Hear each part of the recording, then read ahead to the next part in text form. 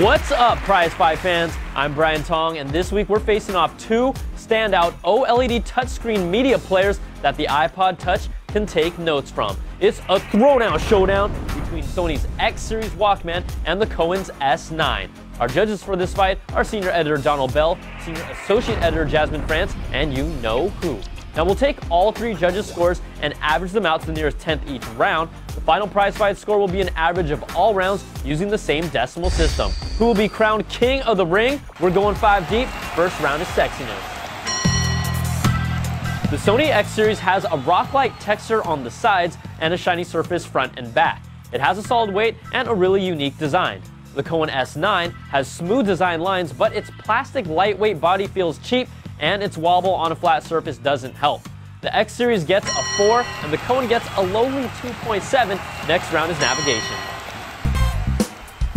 The Sony not only brings a touchscreen interface, but tactile playback controls. That means blind navigation, and Jasmine loves it. The menus are straightforward and easy, plus Donald likes the big home button. Now the S9's main screen looks simple, but then you start using it. The home button is a small icon in the top corner. You have to flip a bar to access more features, and this pop-out quick list on top of the music player. I will pass. Sony takes another round with a 4.3, and Cowon gets a 3.3. So after 2 rounds, the S9 has a lot of ground to make up. Next round is compatibility. The X Series does just fine with the major audio formats, but video is a headache. Unless you're grabbing stuff from the Amazon store, you're going to have a lot of podcasts and standard MP4 files that just won't work. Now the S9 stands out here with major audio support, including FLAC and OGG, but no AAC support. Video can be hit or miss. AVI's yes, H.264 no. This one's close, but the S9 gets this round with a 4, and Sony gets a 3.7. Next up is sound and science. Both of these players have excellent audio quality, and you can't go wrong, so what else are they packing?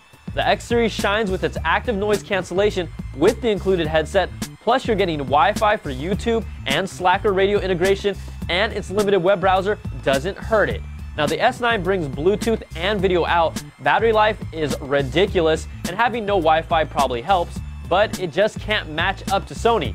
The X Series gets a perfect 5, and the S9 gets a 4.3. After averaging 4 rounds, Cowon has closed some of the gap, but the final round that decides it all is value. Sony might be getting ahead of itself. $299 for the 16 gig X Series.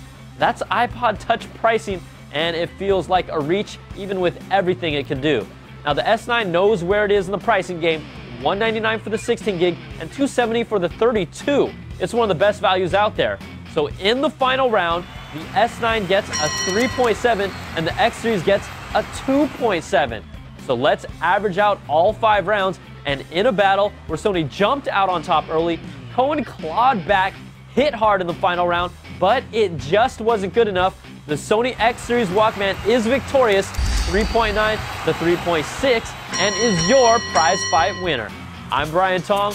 Thanks for watching, and we'll catch you guys next time on another Prizefight. Woo!